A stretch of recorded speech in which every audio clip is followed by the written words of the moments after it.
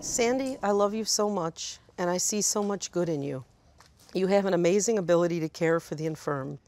You are so great with Ron and all the other residents at each group home he has stayed at. You can do so much good, Sandy. I think that's why it hurts me so much to see how much pain your alcoholism has caused. It amazes me to hear some of the things that come out of your mouth when you drink. You seem to want to inflict pain with your words and your actions.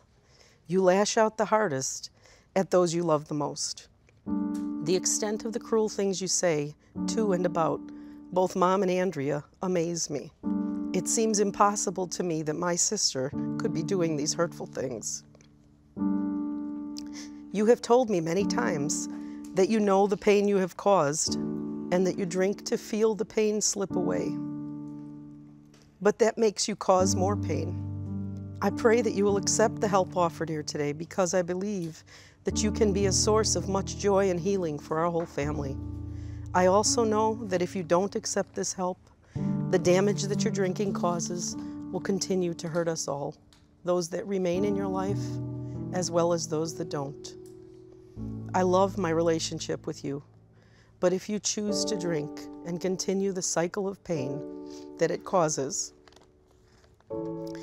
then I cannot keep you in the forefront of my life. There is too much potential danger for pain and trauma for my children and for myself. I will always love you and look forward to a great relationship as a loving, supportive sister of a recovering alcoholic.